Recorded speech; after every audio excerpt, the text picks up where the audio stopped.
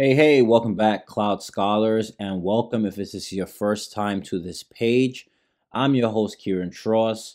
In today's how-to video, I'm going to show you how to install Microsoft Labs. And for those of you who may not know what that is, Microsoft Labs stands for Microsoft's Local Administrative Password Solution. So the solution is a great tool to use for your organization to help safeguard your environment for any kind of password theft. So basically, why would you want to install Microsoft Labs? So what happens is within an organization, that local computer password is used when a PC needs to get connected to a domain, or if a PC is no longer associated with a domain. So what an administrator will do is use this password to gain access to the desktop, log into it, and then reconnect that device. But if this password isn't changed periodically, which in most organizations it isn't, it could cause some major issues. Now, you may have some desktop solution like a case or some other solution like Intune that you can change the local password with it. But Labs kind of just takes it to another level, which forces it to change for every single time. Right, you can make those modifications and you can connect to the machine, and then you can have that password change. In this how-to video, I'm going to show you how to install it, implement it, and how it works. So what are we going over within this how-to video? So one of the things we're going to go over is we're going to install Microsoft Labs. Well, actually, you know what? Let me take a step back. Let's talk about the prerequisites. So in order to utilize it, you have to have a Windows Server 2012 R2 and above, and then also so that's 2009 to 2016, Windows 10, Windows 8, and so on. You need to have an Active Directory server of 2003 SP1 or later. And then you have to have management tools for PowerShell 2.0 as well, and .NET Framework 4.0. So let's go into what we're going to go through the steps within this video. So number one, we're going to install Microsoft Labs. As I said to you before, this is a free tool. I'm going to place the link to download this application in the description of this video. 2, we're going to update the Active Directory schema. 3, we're going to change the computer objects permissions. 4, we're going to assign these permissions to our help desk team, so this way that they have the permissions to change and modify the Labs tool. 5, we're going to install CSE on the computers. In 6, we're going to create a GPO for Lab settings. And in 7, any good administrator or consultant or architect, it doesn't really matter what you want to call yourself, will always do this, which is testing. We have to make sure that what we're doing is working. So I'm going to come down here to Microsoft Edge, and I'm already on the screen. And if you see here, this is the website. And as I said before, I'm going to put this in the description. And what we're going to do is we're going to click on download. So once you click on download, make sure you go to the Labs x64, not the .msi ARM one. And you're going to click on next. And then once you click on download, click OK. And then you're going to click next and accept next. And what we want to make sure we're doing is type features. We want to make sure it gets installed. So we're going to get the FAT client, the UI, the user interface. Then we need the PowerShell modules, so that this way we can change the schema. And then we need the GPO template, so this way it's added to our domain controller, so that this way we can set this up from a GPO standpoint. So let's click install and let that run, and then that's it. So we've got that portion completed. Okay, so now that the installation is completed, what we need to do is now go into PowerShell. So I'm going to come down here. I'm going to type in PowerShell, run as administrator. And first thing we're going to need to do is we're going to need to import module adm.pwd.ps.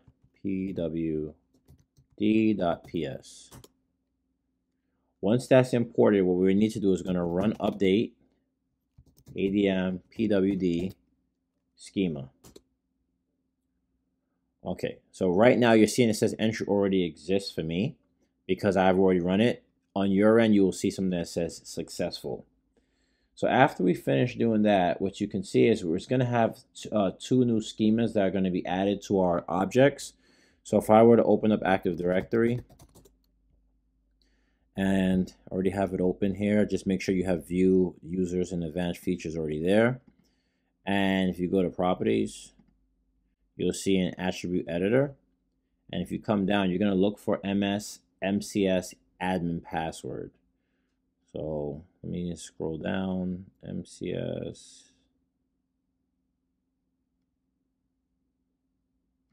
Right here.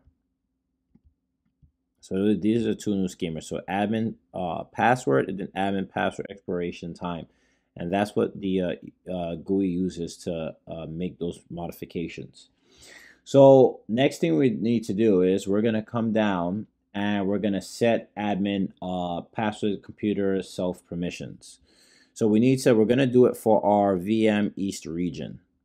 So we're going to go set ADM PWD computer self permissions org unit. Let me make sure I got the name right. It's a VM East region. VM East region. So that is successful. It says delegated. And this OU is where all our machine objects are going to be at. So after this, what we're going to do is we're going to assign permissions, right? So if we remember, we were talking earlier about our steps. The next one we're doing is assign these permissions, right, for the computer objects to our help desk team. So what I want to do is this group, I need to delegate so that this way they can view the passwords for local administrators. So here we go. So what we're going to do is we're going to go to find ADM PWD extended identity, and we're going to say VM East region. So at the moment, you can see it says object DN, right? It's going to give us the OU, and extended rights, it says domain admins have the rights at the moment. So what we want to do is we want to say, okay, domain admins have the rights, but we want to allow another team to have rights to set and read those permissions. So what we need to do is type in set ADM PWD read password permissions identity VM East region, and then allowed principals help desk. So now it says it is delegated. But let's just test it out and make sure that it is delegated. So we're going to do the find command again, but this time we're going to add FL behind it. And there, now we have domain admins, and then it also shows us our group, which is the help desk group. So that's great. So next, let's go ahead and let's install our CSE computers. Matter of fact, before we even go about doing that, we need to do our file share. So what we're going to do is we're going to come here to Explorer, and within Explorer, I want you to create a folder. So I have a folder here. It's called Lap Share. And what I did was I dropped that same executable file within that folder. You probably still have it in your downloads, right? So if you just go to your downloads, you probably still have that same document that we retrieved earlier when we went to the Labs Administrator download. And the next thing you need to do is you're going to go to Server Manager. And within Server Manager, you're going to go to the shares. Server Manager, File Storage, and then Shares. So then we're going to do a new share, and then we're going to do a quick share, and we're going to do a custom path, and we're going to go to the path of where that folder is. So Lap Share, click Select, click Next. We'll call it Lap Share, which is fine. We don't need catch-in, and then we click Next, and we click Create and Close. So now we know our share is there. So next we're going to do is we're going to go into Group Policy Management. And then in Group Policy Management, what we need to do is we have this VM East region. What we're going to do is we're going to now say click Create a GPO, and I will call it my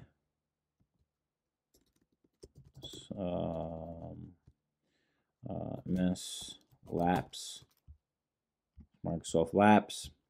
And what we're going to do is next we're going to right click, we're going to click edit, and we're going to go into our computer objects.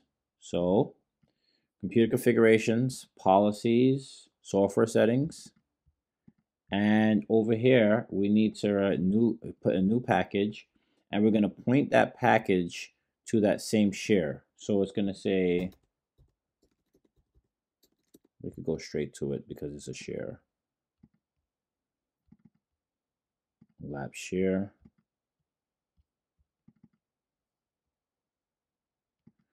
Oh, I know why it doesn't like it, because it wants to see it as a share name. So let's do whack cloud scholars.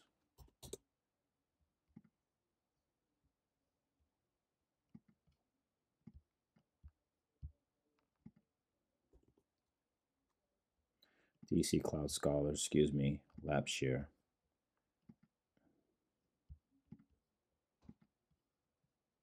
So then once it goes here, we're going to click assigned, and then we're good. So that's fine. So next thing we're going to do is we're going to create a GPO for the lab settings. So we're going to go right back. We're going to go into,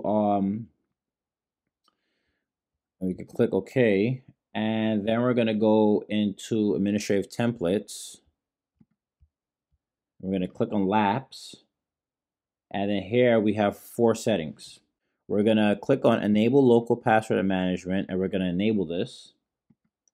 And then we're going to click apply and then click OK. Then we're going to click on password settings, and we're going to enable that as well. And you can see right here, you can modify the password complexities. So if you hit down here, you could just say large letters, you could do small letters, you could do large letters, small letters, numbers, and then you could have large letters, small letters, numbers, and special characters. Let's leave it to that. And then we have password complexity. We can have password length 14, password age 30 days. Is up to your organization. Right here, it tells you a little bit more about the parameters, about the complexities. So it's about the password lengths. You can do minimum 8, maximum 64. You have all this stuff you can do, but we'll keep it to the default at the moment. We'll click apply, and then we'll click OK. Okay, so Cloud Scholars, here we are, and we're going to modify this name of admin account to manage. So what this option gives us is, this option says, hey, what is the local administrative account you're using in your organization? So whatever that administrative account is, you need to put it in here, because what Labs is going to do is it's going to use those credentials, and then it's going to modify the second part, which is the password.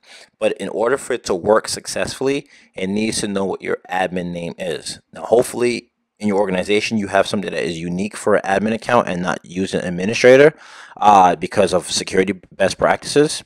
So here, we're just going to put in our credentials. And then once we finish putting our credentials, we're going to go ahead and click apply and OK.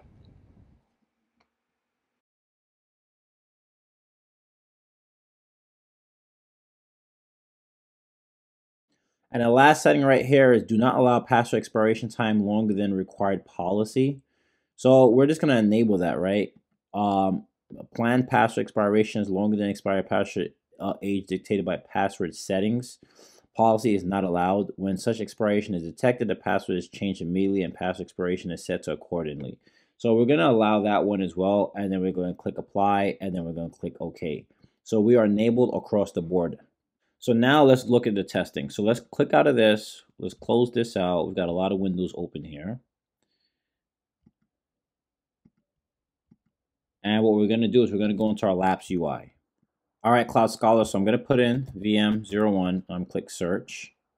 And see right there is giving me the new password, the local admin password. And I can set a new one, and I can change when I want it to expire and so forth. So that's the new one right now. And then we have it set to change, I believe, every 30 days. So if you're running to some issues, I do want to show you a few things. One, server manager. Let's just make sure we go back into our share. I didn't do this earlier. It slipped my mind. But if we go back to our share and we go to properties, permissions. Just make sure everyone is in there to read. So you want to make sure that this everyone has read and execute. Well, we don't really need read and execute. Read and execute. Just read is fine. For that permissions, you got to remember this is a test environment. So, but I want to make sure I give you the right stuff. So not read and execute. This read is perfectly fine. And then you click apply, and then you're fine there.